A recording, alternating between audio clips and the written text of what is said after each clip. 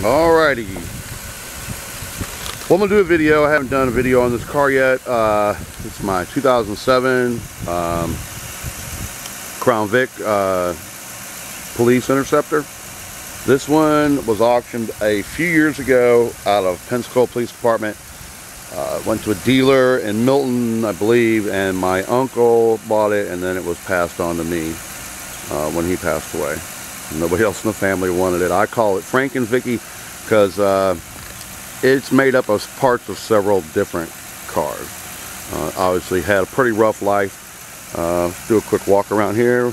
Doing a video here today because there's absolutely nothing else to do and the whole world is closed down. So, pretty good body on this one. It had the typical deal with the holes in the hood, the roof that I fixed. This bumper was pretty shattered. And I've patched it up a little bit, put the trailer hitch on. Haven't done a lot else to this car. I'll go through the maintenance and repairs I've done on it here in a second. I'll show the whole car. Obviously the front bumper is not off of this car.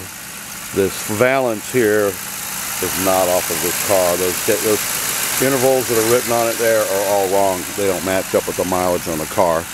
And this hood is, I don't think it's even a Crown Vic hood. I think it's a Grand Marquis hood.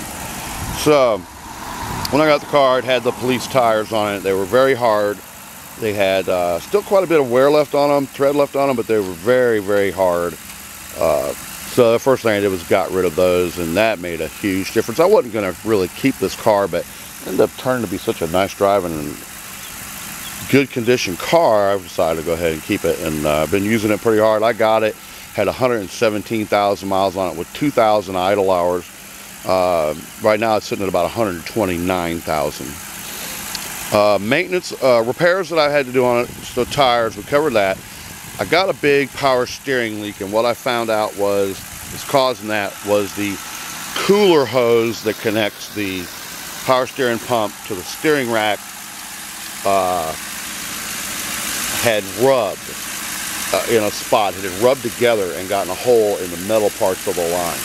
So repaired that. It was kind of a pain. I had to end up having to take the power steering pump off to get the angles to line up right to attach that end of it. It wasn't that bad. It just took a little while to figure it out. If I had to do it over again, I probably would go to this has a cooler line for the power steering, so that when this thing's idling for hours and hours, it doesn't boil the power steering fluid.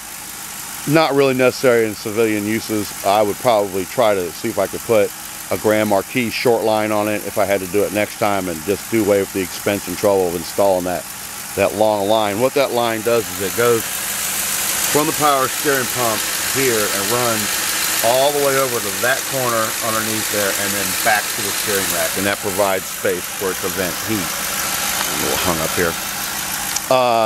Other than that, when I got the car, it had rough running, and it had code showing a misfire on number 7 cylinder. Very common cause. Everybody knows about it. They get water in that hole, shorts out the plug and the power pack from the leaking manifold, exhaust intake manifold. So I thought, oh gee, it's going to have that problem. You know, I'm going to have to get a new manifold for it. But in the meantime, I went ahead and ordered a new power pack. That I ended up not using. I used the stock one. It's right there. And all I did was just clean out the water, clean the plug wire out, pull the plug, clean it, put it all back together. It's run fine since then. I still got the power pack that I ordered in the trunk with a spare. It's never built water up in there or leaked significantly since. I don't know why it did it. Maybe when my uncle had it, he wasn't driving it far enough to, if it got a little water in it, to cook that water off from the heat. Never got warm enough. I don't know why it got water in it then, and it did now. It was water mixed with coolant, so there was definitely a leak there. But it hadn't done it, and I put, you know, a lot of miles on it. And so I definitely, before I went and just started yanking on one of those intake manifolds, clean up the problem and start driving it and see if you really need to do it right then, or you really need to do it at all. Recently, I noticed a little bit of a drip and a little bit of clatter at the water pump, and within a day, and not even close to 100 miles of driving, it turned from a little tiny drip out the weep hole to just a gusher. I mean, just gushing the antifreeze out of it. So we did that, and that's about what you're going to expect on these. Right, this has 129,000 miles on it, 2,000 idle hours. You're going to expect it about that level, so equivalent of maybe 250 to 1,000 miles, that all these bearings in the front of the motor are going to start going out all at the same time. So, included the alternator, although I'm not sure that's not a replacement alternator. It's pretty shiny. Should be original. So, what I noticed within a day or so doing the water pump is a little bit of chatter that I sprayed, a little bit of chatter coming from over here. I sprayed lubricant on the idler pulley and the tensioner pulley, found out that it was the tensioner pulley because when I sprayed lubricant on it, it quieted down. Now I'm going to zoom in on this tensioner pulley. I want to show you something. Even though it's not really noisy now, watch that belt wander back and forth across that pulley. Okay, that shows that that bearing's out of spec and is loose. So that's got to be done next. And probably at the same time, I'll go ahead and do the idler pulley as well. Just get those out of the way. If you get one of these cop cars that has a lot of mileage, you know, almost all of them are going to have a lot of idle hours, go ahead and plan on doing those bearings and a water pump. The water pump was by far, I'm 57 years old, I've been working on cars since I was 16 years old. That was by far the easiest water pump I've ever had to do on any car. It's just, compared to the cars I had back in the 70s, oh, it was just incredibly easy. Or a front wheel drive car compared to any of those. It's 4 bolts, all the same size, boom, it comes off, no complicated gasket, goes right back on, you reuse your pulley. That was awesome, and it was only a $40 part. I just couldn't believe how easy that was. And these pulleys here, these two, the one that runs the idler, those bearings are only $10 a piece. So they're easy to change out and to do too. Or I may end up getting a whole new tensioner. You can get those on eBay for $30. But that tensioner seems fine. It's just the bearing. Other than that, I haven't had to do anything with this car. Still got the battery that came with. They maintain them pretty well. You can see, even though this doesn't go with this car, cops are pretty obsessed with doing transmission flushes and coolant flushes. So a lot of that's already been done many times on these cars by the time they're surplus. It runs good, strong, fast, doesn't smoke. It jumps railroad tracks.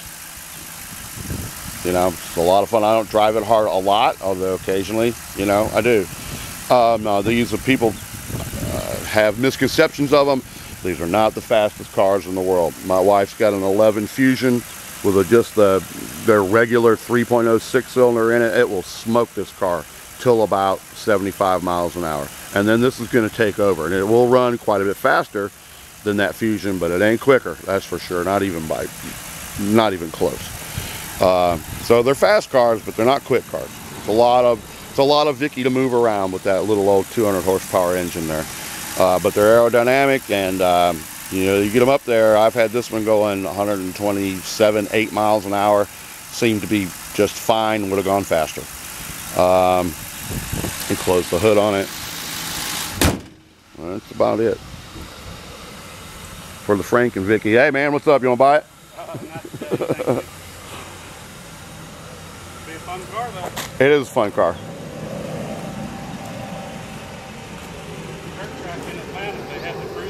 Oh yeah? It has to be an old cruiser. Oh yeah? You and a passenger. That'd be great. I like to take it out and jump railroad tracks with it. That's what's fun.